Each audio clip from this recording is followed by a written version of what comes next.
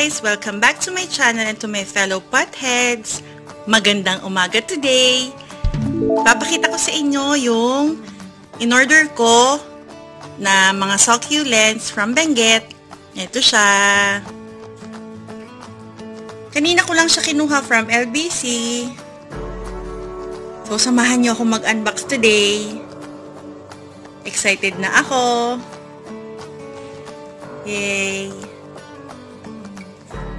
So, this is it. Excited na ako.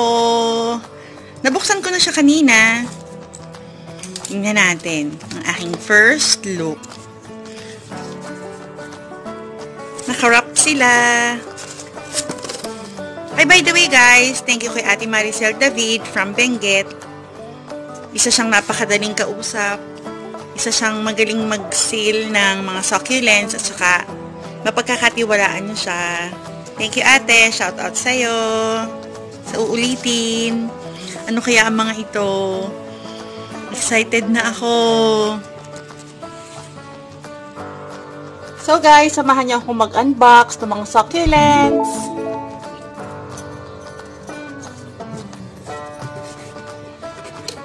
So, ito yung aking kauna-unahang nabuksan. Hindi ako expert sa mga succulents. Kita niyo ba? Ito yung setup for today. Uprooted siya, saka air dry. It's the first one. Ito yung pangalawa.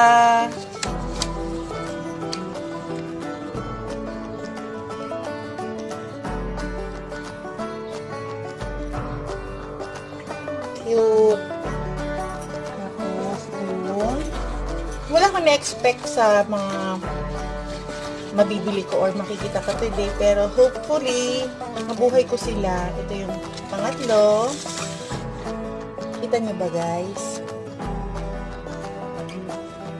Sana hindi sila na-stress, pero susubukan ko silang hindi ilagay sa may araw para mabuhay sila.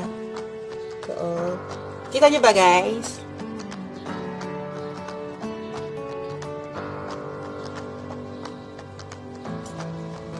So, ito na yung sunod. Hindi ako expert ha. Hindi ko alam yung mga pangalan nila. Ito yung sumunod.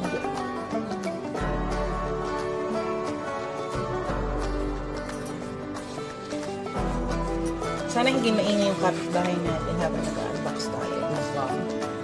So, ito yung sumunod. Sana nagpo-focus yung camera, diba? Nakakatuwa pa na mag-unbox. Thank you, okay, Ate Maricel. Uy, ang ganda nito. Kita nyo, guys?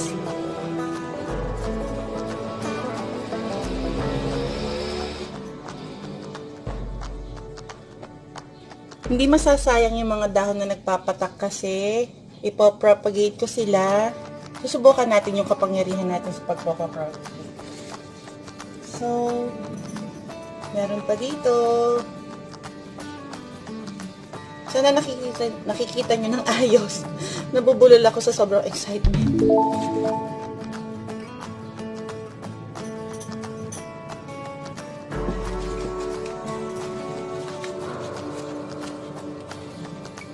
Ghost plant siguro to. Ano?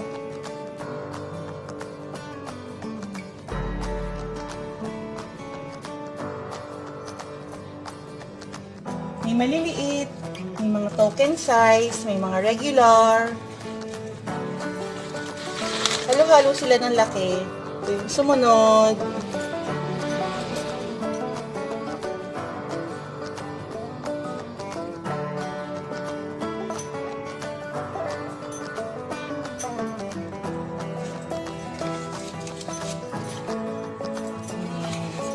Other one. Sabi ni ate may mga freebies daw ako. Parang total of 23 succulents siya. Tapos may mga freebies daw siyang ibinigay sa akin. Nakakatuwa.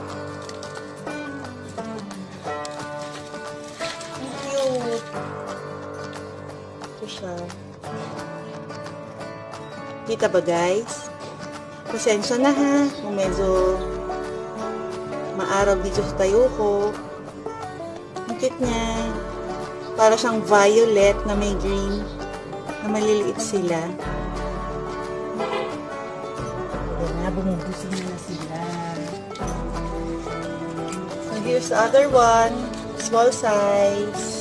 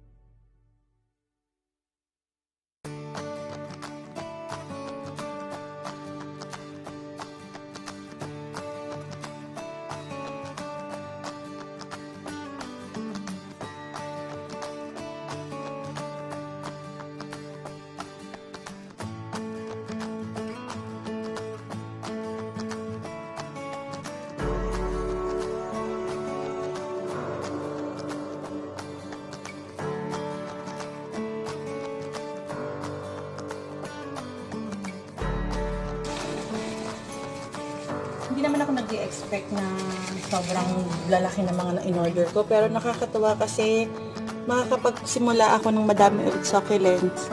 By the way guys, mali yung sinabi ko 3 years ago ako nagsimula mag-succulents and cactus. Bali mga 5 years ago. Kasi parang nag-time hook yung aking Instagram. Tapos yon nakita ko doon na 5 years ago pala talaga ako nag-start. Tapos, ito pa. Meron ako rose cabbage. Sobrang liit.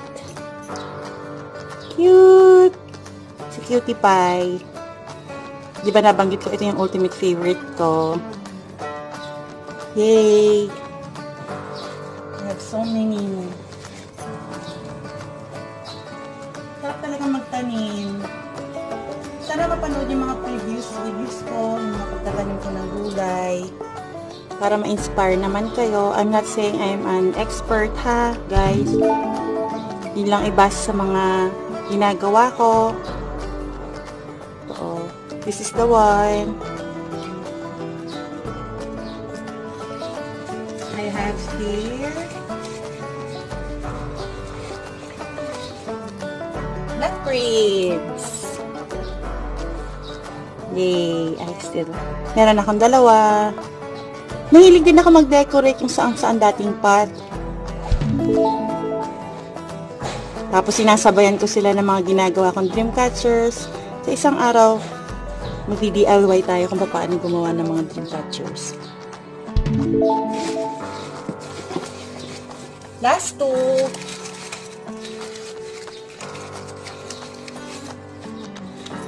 Siya. Flapjack.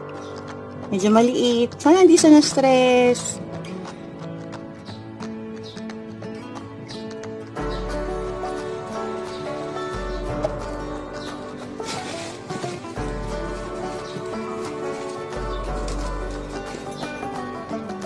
Sarap siguro pumunta sa Benguet ngayon, no? Papasyal tayo sa mga taniman ng mga succulents and cactus.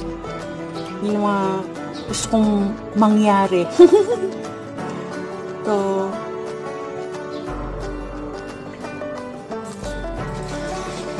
last one.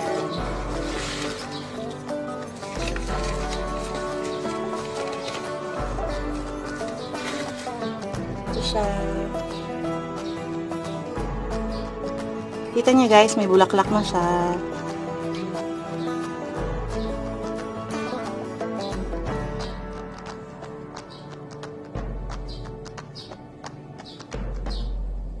So, ayusin ko lang tumaya ngayon ha. Tapos, update ko kayo soon.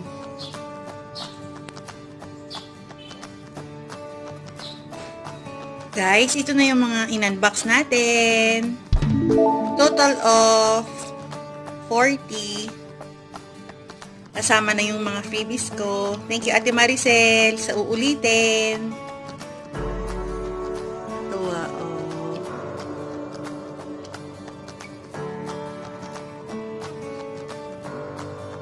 I will let them rest para maalis yung stress nila sa biyahe.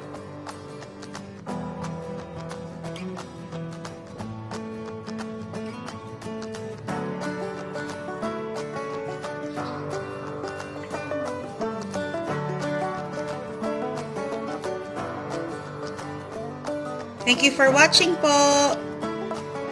Kung nagustuhan niyo ang mga videong ito, please do consider subscribing po, and you can also comment down below for any suggestions. You can also check my Instagram and my Facebook. Magkumustahan din po tayo doon. Maraming salamat po. Hanggang sa muling pagtatanim. Paalam!